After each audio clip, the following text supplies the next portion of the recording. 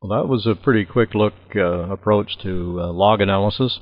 The water saturation method, called the reservoir engineer's method or Buckles number method, tends to be something that needs calibration from time to time. And one of the methods that's now widely used are the Archie's water saturation equations and all the derivative equations that have a shale corrections built in them based on Archie's work. Mr. Archie, sitting in his laboratory around 1940, was wondering what he could learn about rocks in the laboratory that had not yet been discovered.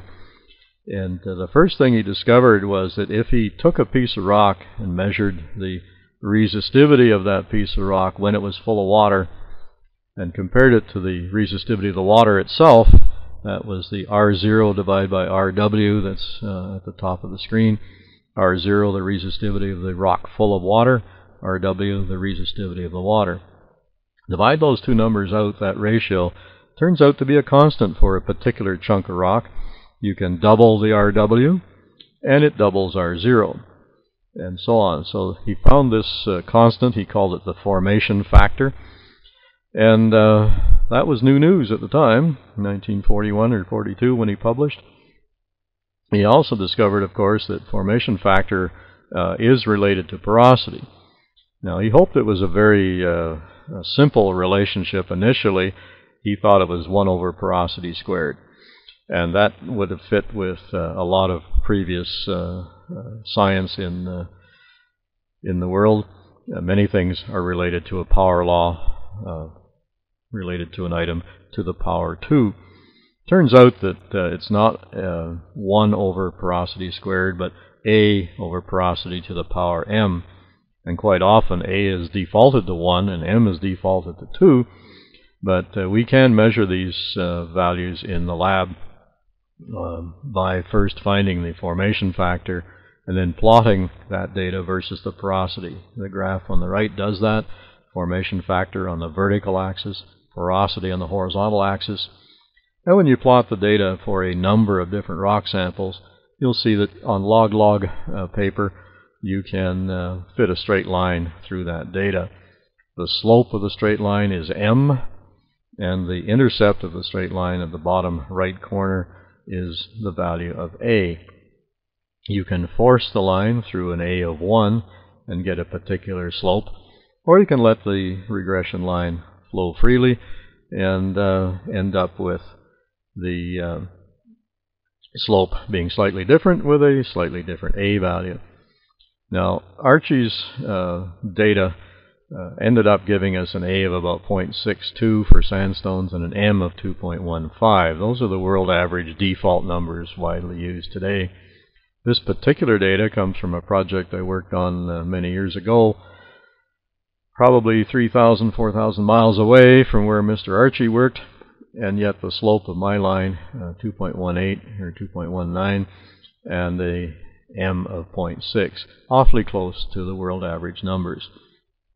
So we're quite confident that we can use world average numbers when we don't have this laboratory data in sands and shaly sands.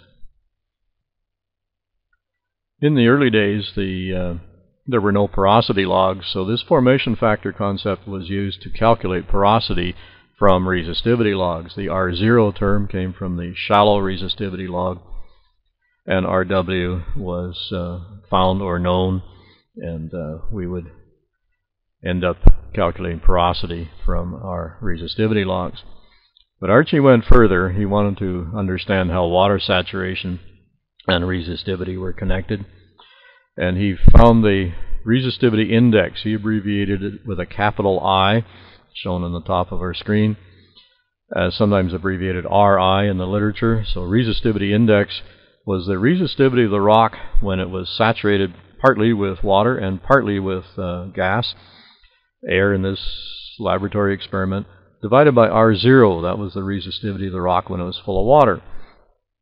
And again, if he plots the I value, the resistivity index, on the vertical axis of a log-log graph and plots water saturation on the horizontal axis, we find another straight line. And for a single core plug now, we can get several data points because we can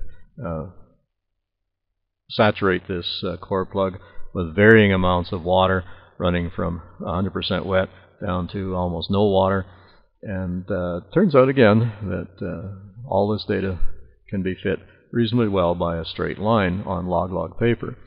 The intercept at the bottom right must be at a resistivity index of 1 and go up from there.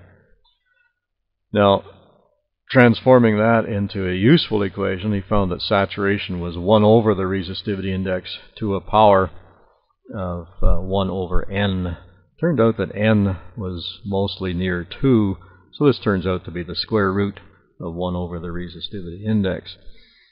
Looks a little complicated, and there are certainly ways to make this look much prettier. The slope of the line on the graph is the value of n, and we do this work in the laboratory on a regular basis to find the values of a and m in the previous slide and the value of n on this slide. The default value for n is 2.